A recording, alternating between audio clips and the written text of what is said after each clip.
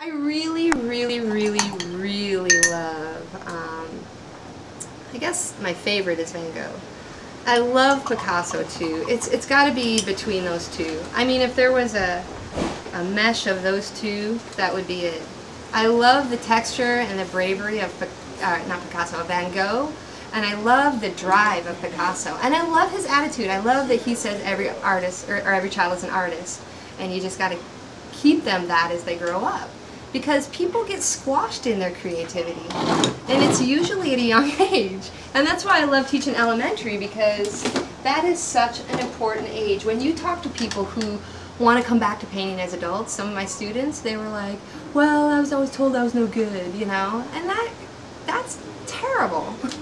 Because your art is your expression, and there are no rules, and there are no limits, and there should be no that's terrible or that's brilliant. It's just, it is what it is. And I can't believe that people would, I get angry when people say I can't do it or I'm not a good artist. I'm like, everyone's an artist. You just choose to do it or you choose to not do it. Mike says he's not an artist, but you know what? He's a musician, and that's art too. But he's created some things that were pretty fun and amazing, but he just, you know, it's not his thing. If it's not your thing, it's not your thing. But you have to have a creative outlet, whether it's painting or drawing or doodling or, you know, music or anything. Dancing, my God, it's expression.